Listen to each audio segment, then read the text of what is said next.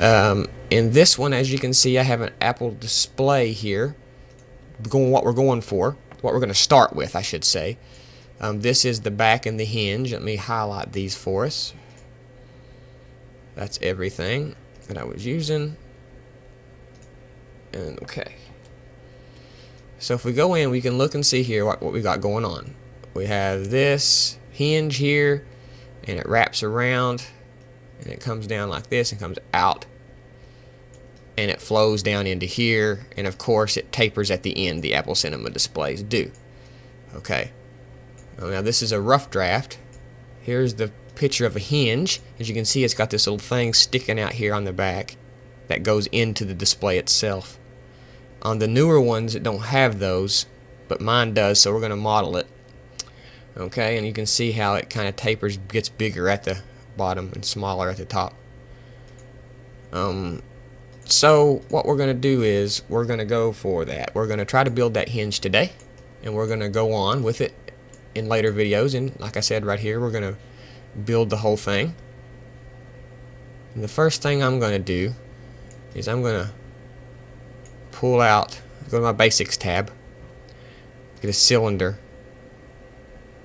and I'm going to say, I want to give it I don't want it too many sides, so let's bring it down to about 12 sides or 8 sides. I'll say 12 sides.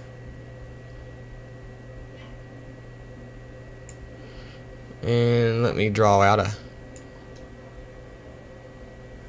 thing here like this. Now I'm not going to worry about size accuracy. Okay. Now, both of these are the same now, as you can see over here in the radius 1.95. It's meters, but we're not worried about that. I'm just worried about modeling this. I'm not worried about scale. So let's draw this out like this and start creating our basic shape for the hinge.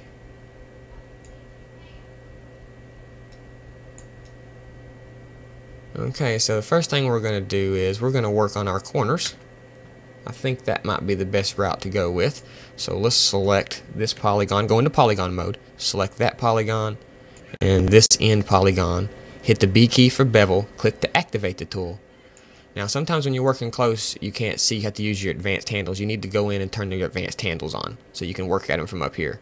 Okay, so we're going to bevel this in like this. I'm going to shift click and I'm going to bevel it in again,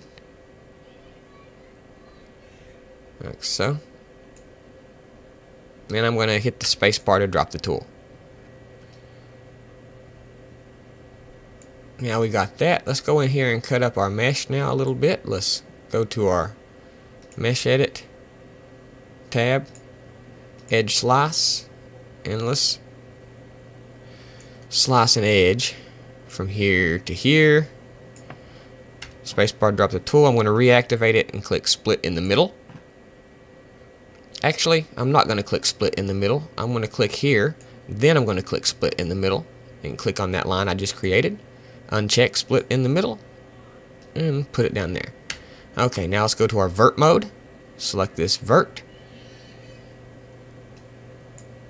I don't want to do them individually. I want to do them at the same time. So let's go ahead and cut this mesh up too.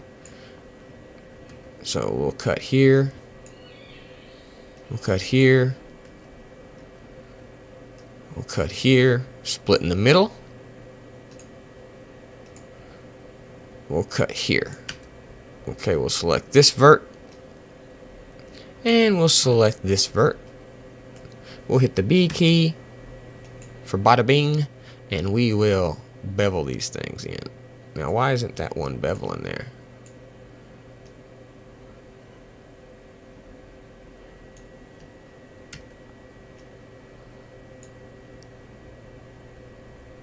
Oh, I see. I got a linear fall off tool. I'm going to remove all my tools. Now, I'm going to select my vertex. That's what was causing me problems. Wondered what was causing me problems. Let's bevel those now. Okay. Now, as you can see, they bevel out. Now, let's go to polygon mode and let's select those.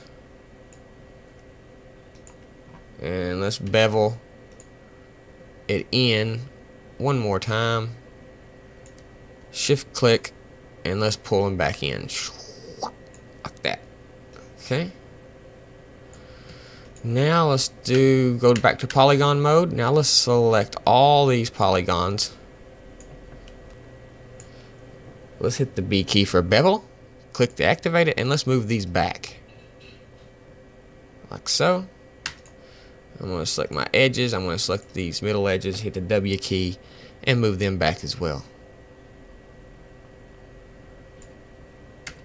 Okay, now I'm going to go in, select my loop slice, count of 2, symmetry. I'm going to make it 3. And first of all, we got to select our polygons we want. So go to polygon mode, and I'm going to select right through here.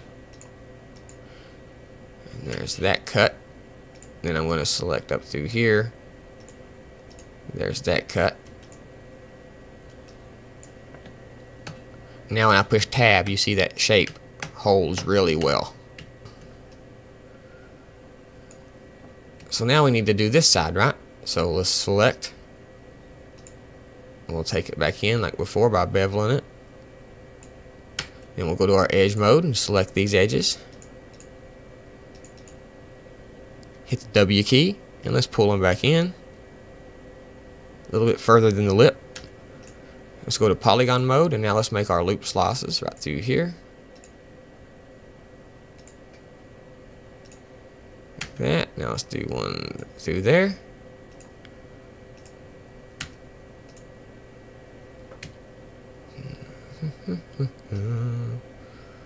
Now we still need to do one more loop slice, which is right through here. Okay, I think that about does that. Yeah, now that end's holding its shape. Let's pull out here. Okay, now we need to pull out our little hinge on the back.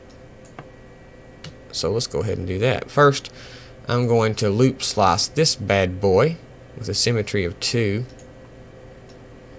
And we'll bring it in a little bit like this. Maybe to about 15%. There we go. Now, let's go back to polygon mode, and let's pull out our hinge. Let's say right here, and let's pull this out. Like that. Now let's go to our edge mode, and let's select this top edge and pull it out to even. By hitting the W key and adjusting it, pull it out even to be with everything else there. Okay. Now we can go to polygon mode and do a couple loop slices through here. Like so. Just so it will hold its shape.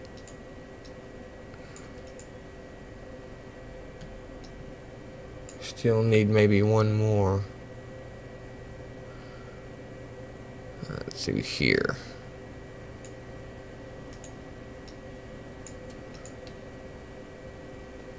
Okay, now we got our little hinge sticking out that's going to stick through our display. Okay. So this was done real fast, but I'm going to go in and touch it up and stuff. And our next video. First, let me go ahead and make sure this is all centered. Okay, so now we have our beginning of a hinge for our Apple display. We can try to facet it if you want to give it a little more blocky feel, or let's go to our properties. We've got a subdivision level of 2. Let's make the subdivision level 3, and then subdivide it again. And that kind of helps a little bit. It's not really necessary because we're going to freeze it. And when we freeze it, actually, let's go ahead and do that now. Let's undo that subdivided. I'm going to go over here and make a duplicate copy. I'm going to call this hinge low res. And I'm going to hide that. Okay? So now we have this low res copy that I can always go back to if I want to. Now I'm going to take this mesh here, this original hinge. I'm going to say rename it. I'll call this one hinge. high res. Okay, and this is the one we'll use, and if I need to modify something, I'll go back to my low res and it'll still be in my project.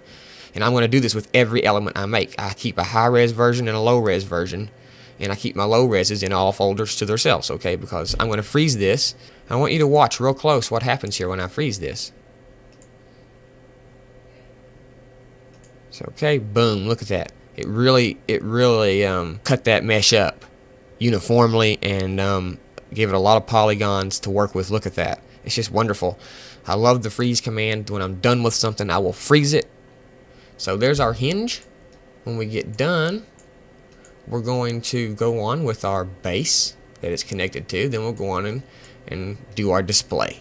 So I'll see you in the next video.